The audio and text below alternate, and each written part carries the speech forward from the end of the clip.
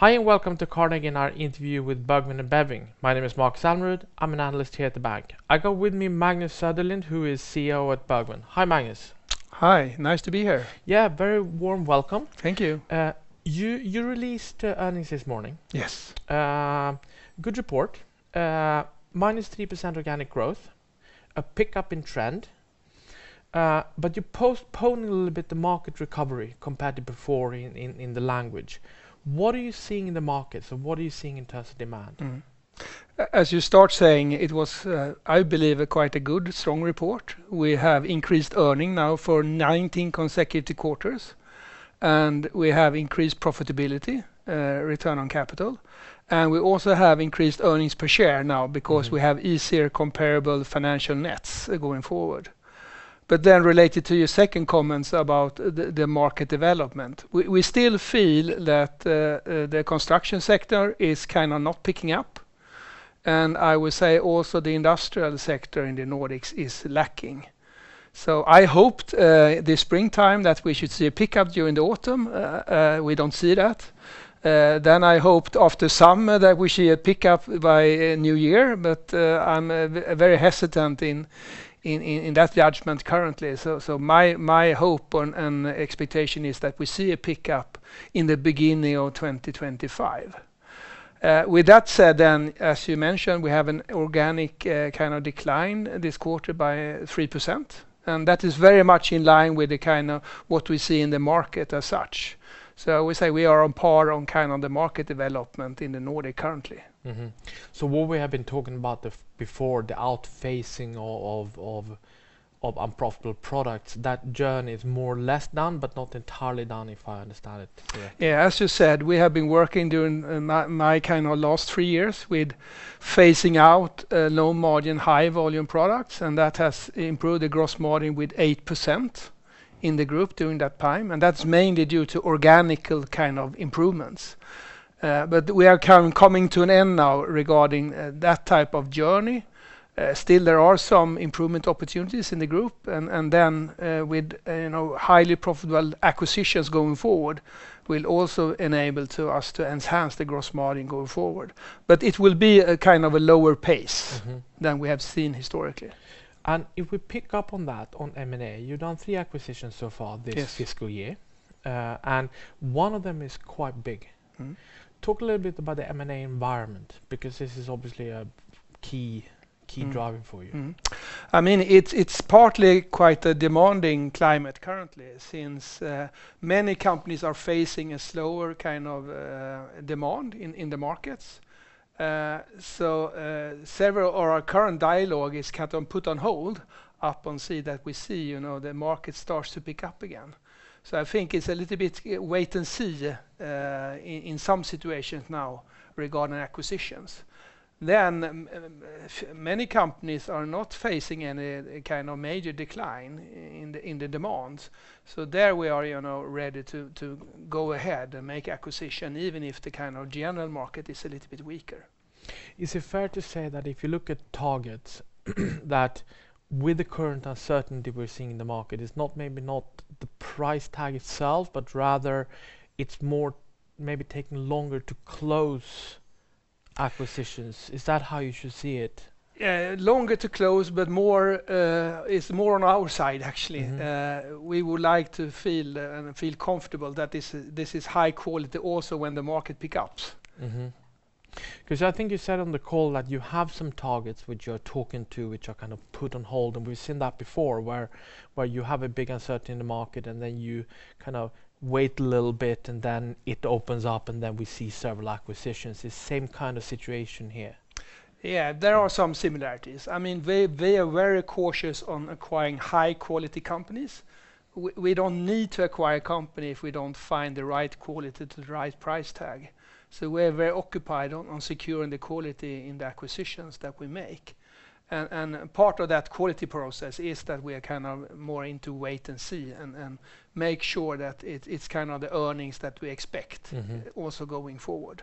But at the same time, you do have the target of 50 to 80 million krona in EBITDA in add-on from acquisitions, and just using the 15%, and we don't know exactly what it is, but using the 15% on the ones that you've done so far, you're not really there, but almost. And as you said, there are targets which are performing. So in no way this machine is stopping. We should expect more. Yeah, we are still, aiming to acquire a line with our targets. That's 50 to 80 million earnings per annum. So that's still in the game. Hmm. And if we look at the list of targets that you're having, where is your focus right now? Because I know we talked about before about the Nordics versus outside of the Nordics, and you've been doing some acquisitions in the UK. You've been moving back to Nordics, and we've seen more in your home markets. Where are we now in terms of focus, and what does the list look like? Yeah, I would say we are kind of active in all the markets, and all the markets is for us mainly than the Nordics and in Great Britain. So we see opportunities in all those markets currently. Okay. And if we move down a little bit on in the P&L, you reached margin target for the first time to 10%. And you talk about having reached a new level and that we should kind of expect this kind of level going forward. What was the main drivers behind the rise in the margin? I mean, it's been a steady trend, but still. Yeah, I would say it's the majority of this is organic improvements, and mainly then that we improve the gross margin in the companies that we currently own. We are currently 32 companies in our group. And if you have followed us over time, you can see that the organic top line growth has been negative in several quarters. And that is because we prioritize profit growth before revenue growth. And by increasing the gross margin and then partly reduce cost on a kind of measuring the organic cost base, we have been able to improve the profit margin as such. Just one comment, you mentioned the profit margin. The profit margin we have communicated is the EBIT margin of 10%, and we are still not there. Yeah, not on a trailing basis, but on this particular quarter you were there, but then if you look at the trailing trend, you still have some gap to close. And if we move on that, because you had the target of 10, 500 and 45. Yes. And you're closing in on the margin target and also on the 500. But what is needed, and then you have the 45, which we'll come back to. But what's needed for you to get there? I would say, to be honest, I mean the target in terms of 500 million in EBIT and 10% EBIT margin is 1.5 years down the road, and we will need to see some type of pickup in the market to get there, and that is in the cards, I would say. And then to get our profitability target, that's the 45%. We have that 1 year later, so we have 2.5 years to get there. And that we will close that gap through acquisitions of highly profitable companies in combination with continue to improve the profitability in the company that we own. And one major element in that is improve the capital efficiency. And that is actually to increase the ITO, the inventory turnover. That is still on a lower level than pre-corona. So there are, a potential to get there, and we should get there over time. But the main here is going to be acquisitions which come in with a higher profitability and drive the target, and then on add-on you will have some internal improvements as well.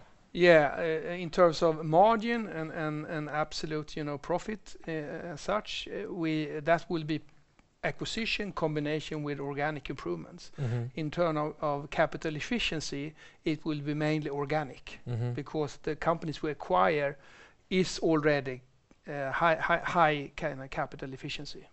And if we look at the 500 million EBITDA in operating profit, and you do need some, I would assume that you need just not a major turn up in the market. It's not volume is not the main driver here, but you need a little bit of pickup, and then acquisitions in line with what you have communicated. That is the 50 to 80. Yes. That's what's going to take you there. Yes.